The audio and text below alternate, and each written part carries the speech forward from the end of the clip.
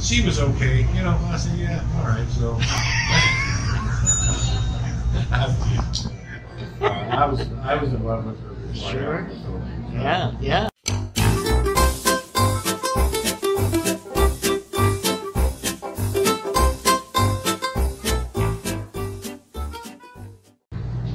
Hello everybody, this is Bud Brown. Hey, the best part about living here is meeting new friends, new people, visitors, and expats that already live here.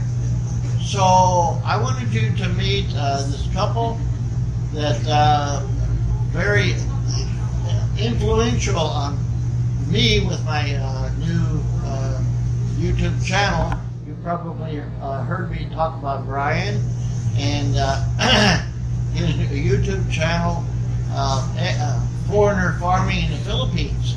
Well, I have an opportunity to get together with him here at Gabby's Bistro on the Boulevard, and we were just chit-chatting, and I'd like to introduce him to you. A lot of you know him already, you're subscribers to his channel, but there may be some that are subscribers to my channel that haven't really met Brian, so I want to introduce him to you.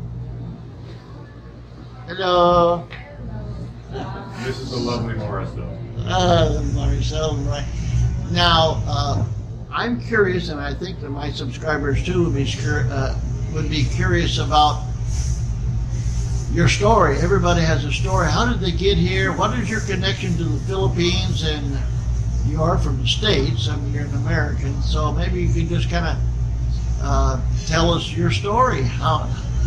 Well, I am from the U.S. I'm from California. I had a business there, ice cream trucks, an ice cream truck business, and it was a long row of basically. I'm trying to think of the word and I can't. Big roll-up doors in the front. They were just basically warehouses, a long row of them with other businesses. And at the front of this complex was a mechanic. And he was married to a Filipino. And I've known Martin for a while, years, and it was kind of around in the process of him, meeting and eventually marrying his Filipino. And so I was kind of watching from afar to how this all went and his trials and tribulations, because it never seemed like it's a smooth run. For a foreigner before they end up in getting the lovely bride, if that's what they're looking for. And so she had family. Well, of course, Martin met Miriam. She came back to the States. They have a son, and so I met her and was chatting with her. And of course, every Filipino that you meet, it seems like, well, you should get if you're single, they'll tell you, well, you should find a Filipino and get married, right? Sure. Well, okay, so I started getting interested in the Philippines, chatted online with some ladies, and with varying degrees of success, which is often the case. Yeah, right. But I met, what's her name here? And I met Maricel online, and we chatted for a long time, almost a year, 9 months, right?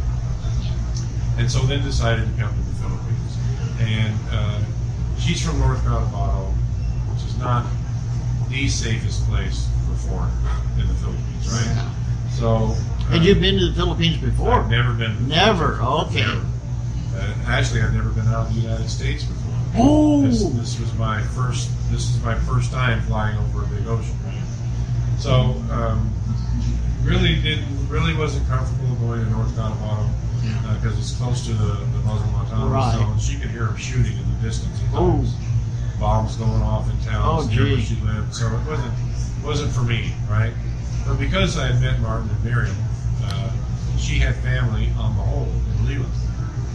And so we kind of figured that we would stay there for a while and get to know each other. We had a base of operations there in Leland at this family's house. And so we could get to know each other, and we could go around and look around and do it that way. And she was okay, you know. I said, yeah, all right. So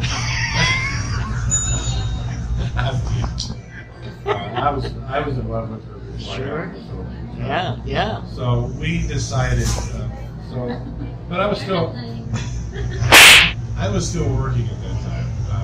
Never been a wealthy guy, and at that time was still running the ice cream truck business. And so I had to go back home, right? And worked for how long did I go home that time? 2 months, or it was 9 months. Yeah. After we met the first time, yeah. So it was 9 months that I went home. Wow. Season, right? And saved up some money, and then came back and we went all over. Because, I'm not as we were talking before, I'm not a travel guy. Yeah. You get off the boat, you go somewhere in the Philippines, for me. Yeah. You get off the boat, there's the ocean, there's the hills, there's some more coconut trees. Yeah. Well, let's go home. Yeah. That's me. Yeah. I'm a homebody. I don't. Sure. I like to go and visit places where there's friends, people. Yeah. But just to go see a mountain, well, I've seen mountains before. Yeah, right. It's not my thing, Right. Yeah. Uh-huh. So the reason we ended up in the hole is that we just never went anywhere else. And I liked the hole because it's just from my background, Oklahoma, and my father was born in 1926, and his father was born in 1891, and his father was born in 1860.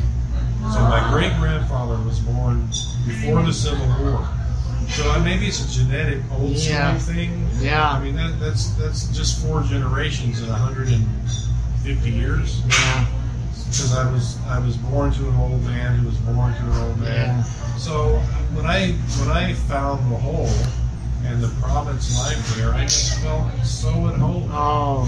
From growing up in Oklahoma and then ending up in California, Right. it was never liked it. Okay? Right. But I dug the hole. And when you like where you're at, why go look somewhere else? Sure, exactly. And she liked it. When you find a woman you love, why look for anybody else? Exactly. That's what I say. And so that's how we looked for property around the hole, found what we liked, and started our little farm. And the rest is history. That's how I ended up. Yeah. What did you think about him when you first saw him? Was it his face? Too much hesitation. It's okay. It's okay. But my wife told me when we first met, there was no love there. There was a friendship. I enjoyed her company. She enjoyed being around me. And then the love grew over time. So, of course, that kind of twisted my nose a little bit. What? You didn't fall in love with me right away? No. Maricel's a pretty tiny girl. She's 5'2", and when we 43 kilos. Yeah, 43 kilos. So she's small. I'm 6 feet tall, and even when we met, I was like 125 kilos. No, it's more than that. Whatever it was. So the difference, it was like this huge monster coming down off the plane. Yeah. And it was like, Yeah. I think that had a lot to do with it. But after a while, she got used to it, sort of, I guess. Yeah, because you're smaller now. Not like. Oh, he's small. I have lost a bit of weight overall, but in the last, since she started her cooking channel. Well, put a plug in on that. What's the cooking channel? Maricel's Homestead Kitchen. And it turns out she's a pretty good cook. Okay. But she doesn't know how to cook for 2. Oh, it's got to be She cooks for 4 or 6. And the way I was brought up, waste food. So She doesn't eat leftovers. I don't know if that's a Filipino thing or what. But she doesn't like leftovers, so it's left to me. You're like me from the clean your plate generation. Exactly. And the leftovers in the refrigerator, if I don't eat them, they just go bad. So long story short, she cooks way too much food. It's way too tasty. And I'm the only one that eats it. So I've gained about 30 pounds since she started her channel 6 months ago. I'm saying it's all her fault. Yep. Yeah. Okay, and now that's a good segue into your channel. How did that come about? When I was doing my research, when I was chatting, even before, when I was chatting with the other girls, and then when I was chatting with her, you want to kind of find out about where you're thinking about moving to. You're going to do sure. change in your whole life. Sure. Information is power. Exactly. And when you have, the more power you have when you take that leap, the better off you'll be. Right. And when I was doing the research, it took me 2 weeks to find out how much an egg cost in Manila, because I didn't know where to look to find that information. Right. I didn't know. The thing is, in the Philippines, is there's no yellow pages. There's no. For me, it was so hard to find information about things that I wanted to know. Yeah. Yeah. Land prices, the price of goods and services, what is available, what's not available, what's hard to find, what should I bring from the States, Right. what would be easily available here. It was just a void. And so the information that I found so lacking, things that I wanted to know. And so I had the idea that when I come here, I would share my experiences and share what I learned as I learned it, Oh. and be able to provide it. Because I was a business owner, so I was sort of shielded from this circumstance, but I noticed because my businesses went to crap in 2008, the big crash. Yeah. And so many men my age who had been working at a company for 15, 20, 25, 30 years were laid off, because the old guys were the ones that were getting paid the most. Sure. Companies were streamlining, so Right. they let the 50-something guy go. Exactly. He's way overqualified for most other jobs and would reasonably expect a high salary, but no companies were affording that. So you just went on unemployment till it exhausted, and then you started eating your assets. Yeah. That happened to millions of guys. Yeah. And I thought when I came here, and for me, the United States that I grew up in doesn't exist anymore. Yeah. Things have changed so much. Yeah. So I felt like an alien in my own country. And second divorce, I was just tired of the whole thing. I was tired of. And I wanted to make a change and make a change in my life and do something different. And I had the intuition that there were a lot of other guys in my situation who had careers, maybe didn't have a lot of money, but had built up some assets in their lifetime, and were disillusioned Yeah. with their lives in America. Yeah. And that maybe they would want to come to the Philippines or any other country for that matter. Yeah. And if I could provide some information to help them along, There you go. then that was the impetus for our channel.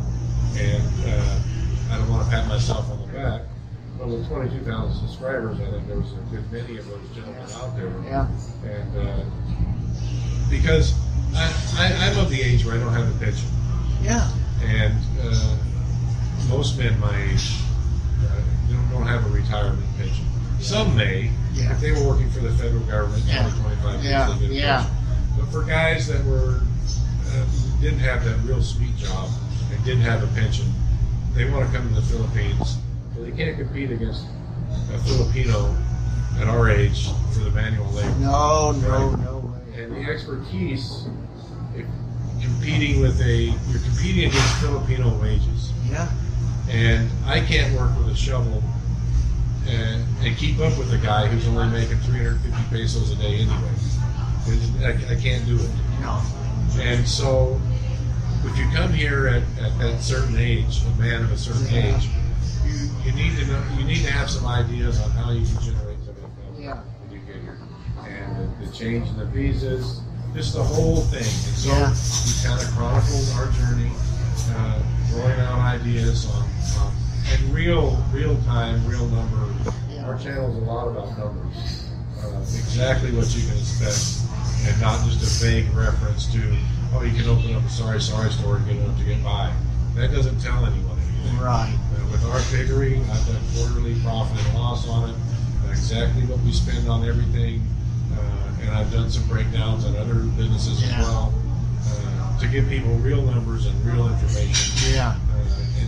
In the hope that I can help them make that transition.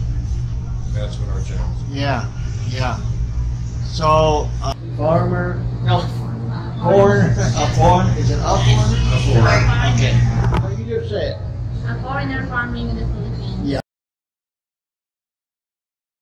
And your channel is? Maricel's Homestead. Okay. we're going to wrap it up now.